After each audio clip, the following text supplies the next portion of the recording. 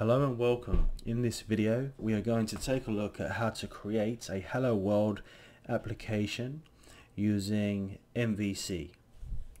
So let's click on Visual Studio 2019. Click on Create New Project. So we're actually going to be using the .NET framework as opposed to .NET Core in this particular example. So do a search for MVC and you're going to want to click on this one here.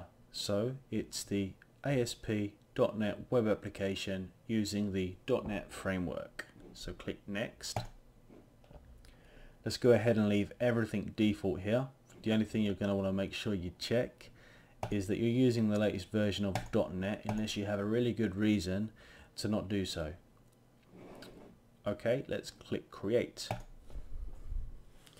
Here you're going to want to select MVC. Click create. So this video may come in useful if you're just learning MVC. MVC can be quite hard to get to grips with, so it's always good to start off with something like a nice and easy Hello World program. So there's a whole bunch of different ways we can actually go about doing this, so let's try a few of them. So first thing you're going to want to do is right click controllers and click on add a controller. Let's add an empty controller. Click add. We've got to give this controller a name, so let's call it Hello World. That'll do. Click on add.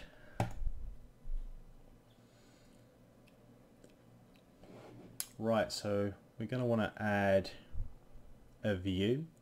So right click here where it says index, and we'll go ahead and get into the details of what all of these different bits mean in another video, but for now we're going to keep it real simple. So just right click index and I want you to select add view, and here we're going to go ahead and I think what we'll do is we will leave everything as it is. So click add, and then what we can do is we can right click this, which is the view itself, and select view in browser. This will open in Microsoft Edge.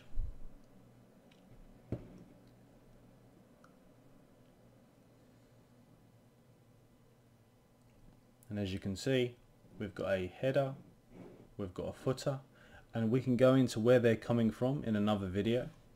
But as you can see, what we're actually getting from our view is index, and if we have a look at the view we can see a H2 tag with index in it.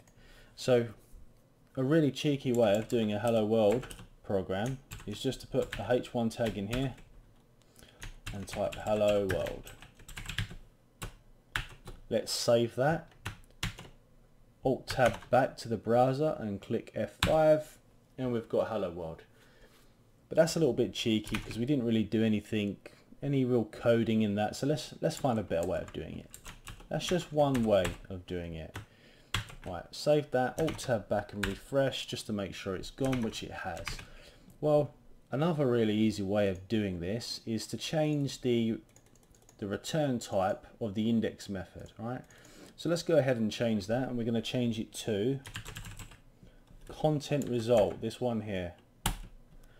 And then we're going to change view to content,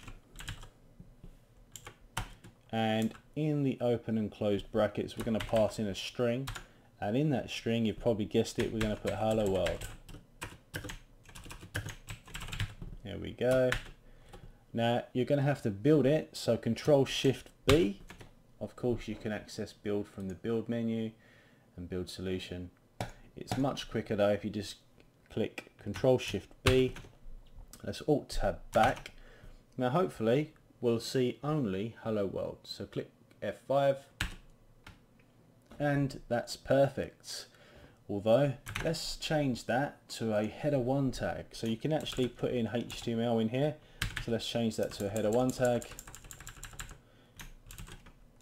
/H1 Don't forget to build it. Control Shift B, Alt Tab back, click F5, and hopefully we'll see a header 1 tag. Excellent, and we do. Let's right click that, let's click on View Page Source, and as you can see, all we got back was the header 1 tag. We didn't get back anything else, and we can discuss why that is in another video. But for now, that's another way of doing it. Let's do something more interesting though, because there's some more interesting ways to do this. So they get progressively harder, so let's try another way. So let's get rid of that. Let's do an undo, so Control Z. Let's go back to what we had. So we're going to return an action result, and we're going to return a view. Alright, save that. Let's go back to the index view itself. Right, as you can see at the top here, we're using something called a view bag. Now, you can use a view bag to pass you know, details from the controller to the view, so we can pass little values. So let's try using that, shall we? So let's go back to our method here, and let's type view bag dot, and here we can just type whatever we like. So I'm going to type hello world message, and I'm going to set that equal to a string, and as you can probably guess, it's going to be hello world. There we go. Flip back to the view. Now we need to display that value. So it's going to be at viewbag dot IntelliSense isn't working, so let's go ahead and just copy it to make sure we've got the right thing. I'm hoping that's going to work. So Control Shift B. Let's flip back to the browser. Let's click F5. Hopefully, yeah, it did work. Brilliant. As you can see, we've got hello world, we've got the footer here and the header, and we've got the index tag, which is a H2 tag. And if we wanted to, we can go ahead and put that in a header 1 tag. So let's just put a header 1 tag around that. You don't have to build it, so just save, Alt Tab F5, and as we can see, we've got a nice hello world in a header 1 tag. So in the view, you don't have to build it. If you make changes in here, you just have to save it. If you're making changes to the code, you have to build it. Right, so there's one more way I'm going to show you. So let's delete that. Let's go back to the code. Let's get rid of the view bag. Let's build it, and let's just Alt Tab back to the browser, click F5 just to make sure we're back to the start, which we are. Right, so let's try the hardest way of doing this, which is the way you're supposed to work with MVC. You're supposed to pass an object to the view. So let's see if I can remember how to do that. So first thing we want to do is we want to right click models, click add, and we want to add a class, and we're going to call this class hello world. We're going to add view model on the end. Click enter, and we're only going to use one property. There's a little bit of a shortcut here. If you type prop and click tab, Visual Studio is kind enough to do some of the work for us. Let's change it from an int to a string, and let's change my property to hello world message, and then let's flip back, Control Tab to the controller. Right, so we want to make an object of this class, because this is the object we're going to pass to the view. And so in order to do that, we need to add the namespace. But I'll show you an easy way of doing that, shall I? So let's do hello world view model, that's the name I'm going to give it, equal to new, and then click tab, open and close brackets with a semicolon on the end. Now as you can see, this is coming up with a little bit of an error, but it's no big deal. If you just click this little down arrow, click on the top one using, what that does is that imports the namespace from where this object, this class lives. but we can go into more details about that in another video. Right, so the next thing we're going to want to do is we want to set the hello world message. So let's do that right now. And as you can probably guess, we're going to set that to hello world. I'm showing you a few different ways of achieving the same thing, so I'm hoping that helps you to see how this technology fits together. So I'm hoping it's going to help somebody out there. Right, so we've got an object, we've newed it up, and we've also set the property hello world message to hello world. Let's go ahead and build that. Actually, I'm also going to want to pass that into the view. So there we go. Now you want to build it. Now let's Control Tab to the view. Now we need to make a few changes to this view. First thing we need to do is tell the view what model we're using. So in other words, we need to tell the view what object we're going to pass to it. So let's have a go at doing that. I'm hoping my memory is good enough to remember. So let's go ahead and copy this namespace because we have to give it the full place, the full name of where our class lives. So hopefully if I do dot and paste hello world controller in there, that should work. So we're basically telling the view that this is the model we're using, and essentially what we're doing is we're providing the location of where hello world controller lives. The next thing we're going to do, I'll tell you what we'll do. Let me build that, see if that works. It does work. Let me just flip back to the actual page just to see what's going on, see if that actually loads. We've got a slight error here. Okay, let's just have a look. Yep, that looks fine to me.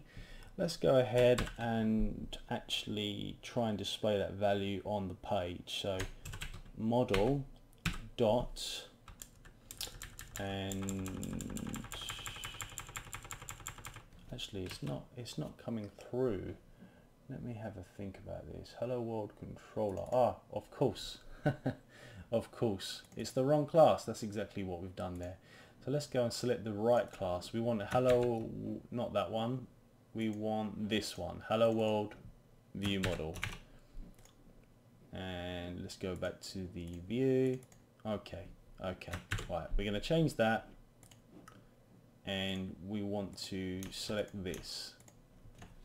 That's right. In my haste I selected the wrong class. But at the end of the day, that's all part and parcel of programming. Sometimes you might have the odd bug that you need to fix. So let me paste that in there.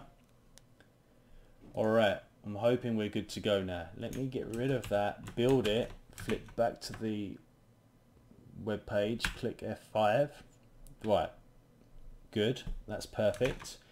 Now we want to display the value, and in order to access that value we type at and then model dot, and model will be whatever object we've passed through to this view.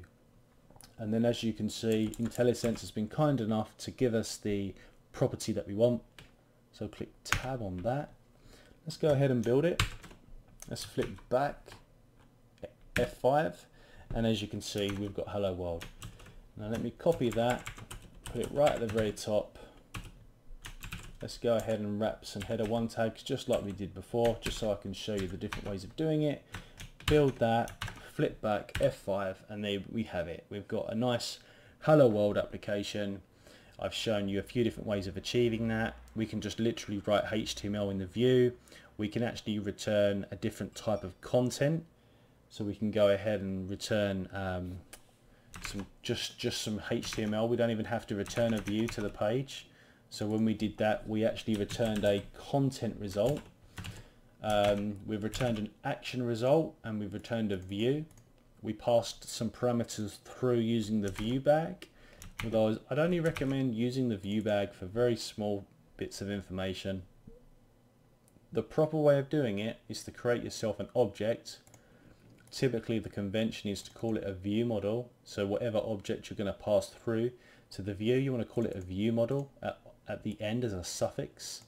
And this is probably the way MVC was designed to work. You pass a nice cleanly defined object to it, and as you can see, we displayed that on the screen. So I'm going to wrap it up there. I think this video is longer than I expected it to be, so hopefully you're still watching and with me. Hopefully you found that enjoyable. If you did, go ahead and click that like button for me. If you want to see similar content to this in the future, why not consider subscribing?